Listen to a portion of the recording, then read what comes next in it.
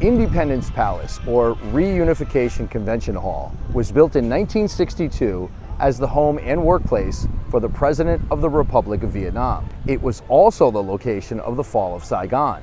This tank is exactly the same type as what broke through the gate here in 1975. I've seen about 50 of these girls in the Ao-Dai dresses taking photos here. They got their selfie sticks, they got their tripods, they've got their hair did, the nails did. President's Lounge here, a gaming table, a keg-shaped bar. This is where he and the homeboys must have really tied one on. The guy's even got his own movie theater.